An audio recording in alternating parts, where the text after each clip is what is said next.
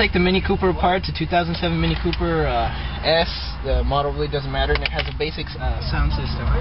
What I'm taking off here are the two screws behind the odometer. You've got to take these two off before you can get to the stereo. Alright, what I'm using here is just a screwdriver with some tape on the end so you don't mess up your grill. Essentially what you do is you pop off this part. Since I've already done it a couple times, it'll be easy to pop off. What you do basically is you get in here and you get in here, it'll pop off. You don't have to worry about it too much. It'll feel like you're going to break it, but you won't break it. Just use the tape and everything, and there you go. Pop this off. Okay, you can stop it. Alright, what I'm doing here is I'm taking off the base plate for the driver's seat. What you do is you just pull out these three screws.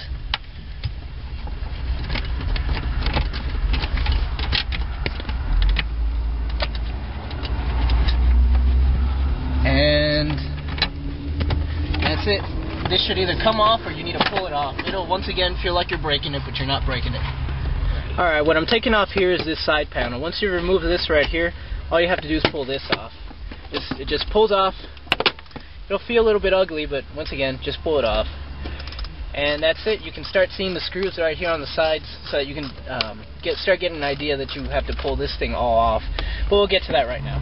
Alright, now I'm trying to get rid of the odometer here, so what you have to do is, again, with the screwdriver, just pull this back a little bit. Shouldn't hurt anything. And that's it. Pull this off. You can start seeing some screws here. All you have to do as well is pull this guy off, which, just get under it, pops right off. And that's it. You can start pulling off screws. The glove compartment does not need to be taken out. You can get at the screws down here, and you can get at the screws here. So now what I'm going to do is pull this guy off, which again, you can use your trusty little screwdriver just to start it off. And you can just pull it off. Be sure to have the glove box open for this one, because it's a pain if you have it closed, trust me. That's it. Slip it off. You've got access to your screws here, here, here. Next, I'll be removing this thing. Alright, you need to take two secret screws off there right here. You normally need to take off some plastic tabs. I think there's a tutorial on doing that, but I never put them in, and I think they're here. They've been here for a couple weeks. So all you have to do is you put in the screwdriver, and it's really hard to really explain how it's in there. There's a screw in here somewhere. There we go. Oh, no. That if you notice how I have to put in the screwdriver, it's pretty hard to find. Once you find it, all you have to do is take them off. They're the regular torque screws that you'll be running into everywhere. Alright, you should find three screws on this little portion right here, which is the key sensor reading portion of it. All you're going to do right now is take off these two screws and take off this screw up here. What we want to do before we start pulling anything off is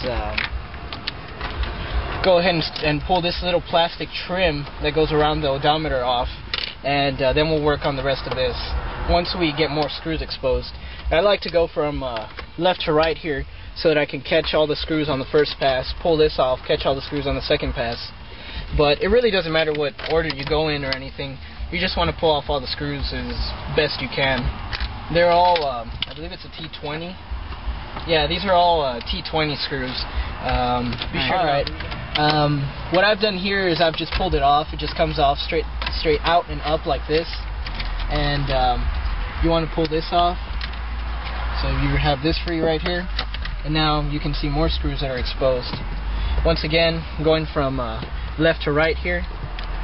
Take off these two screws. I said earlier that it was two. It's really, I'm sorry, I said earlier that it was three. It's really four screws. And you just want to go around the odometer. Be sure to not take off any of the screws that you don't need to take off. For example, you'll see two screws right here, this one and this one. You don't need to take off this top one, but you do need to take off the bottom one. The bottom one holds down the odometer itself.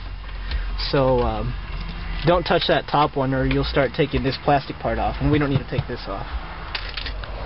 Alright, to take this plastic part off that's under the secret compartment, what you do is you take off these screws. There should be 3 screws down here, and there should be 1 screw up here, and that should be everything that you need to pull it off. You won't be able to completely remove it, but you should be able to move it enough so that you can get at the odometer and everything. So just take off these 3 screws right here. Alright, got it. Alright, you can see here it's already, the odometer's already a little bit loose, you can jiggle it.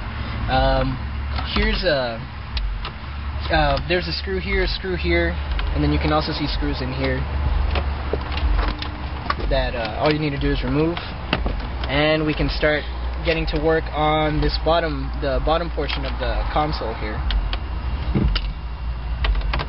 It's not absolutely necessary that you remove these screws right now, but might as well. Alright, once again with your trusty electrical tape covered screwdriver, all you do is you get under here. You're going to need it's a little bit difficult. This is probably one of the hardest parts that I think has to go on. You bend this out, you put this in, bend it a little bit, and you get your fingers in between there. And all you do is you pull out. Don't worry about breaking it. This just has 2 pressure tabs, so it feels pretty strong going in there. And you'll have 3 T25 screws, just like the ones T30 screws, just like the ones that you pulled off at first behind the odometer. So you pull these 3 out, and you can start getting to work on the screws on the side here, on both sides. Once you pull these off, I'll pull this thing off. Alright, I should warn you, you don't want to pull this thing off or this thing, because there are 2 little tabs down here held down by this portion right here. So what you want to do first is you want to pull off these 2 big screws right here, which are also T30s, and there's one on each side. So I got to take mine out and put it back in. Take these 2 out, and you can pull this thing off. Once again, it's going to feel like you're going to break it. You're not going to break it. You just need to pull straight out. See? There you go. This thing should come off, and this thing should also come off. Here you can see the little tab that's held in by this thing. All you have to do now is pull this thing out and a little bit, and get behind the console so that you can get the wires. Let me see if we can get the video of this. You push this down, and you bend this back all the way, and it should just pop out. Same thing over here. Just push this down all the way, comes out. And this thing down here, which is for the auxiliary, you just pull off. And that's it. Your center console's free. Alright, now we're done with this. All you have to do is pull this out and get all the screws around the odometer, and that's it. You should be able to pull this all out in one piece and have access to the back of the odometer. You look back here, all you do is just a little pressure tab. This is probably the easiest tab. Just push this down, and it comes out. And as you can see, I already have wiring and everything back here, but to remove the wiring harness for the stereo, you pinch right here, pull this back, and it should just come out. With the antenna, what you do is you press in here,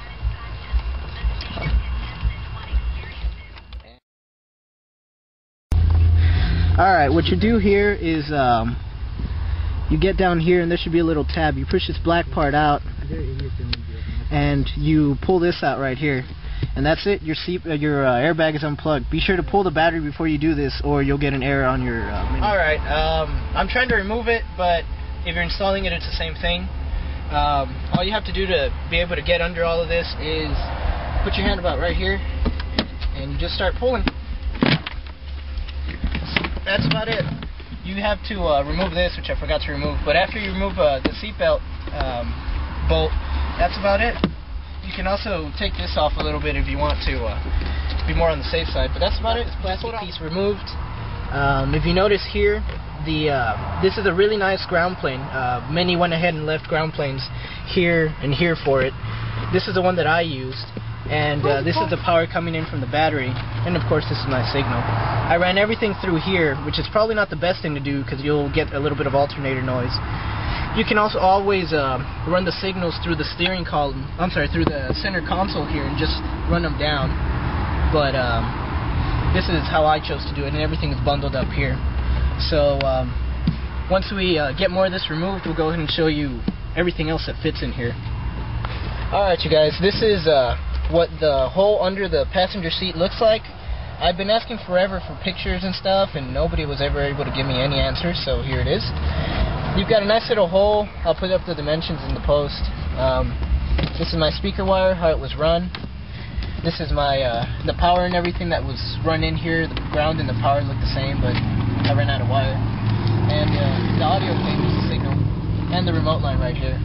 But that's all there is to it to put it down here.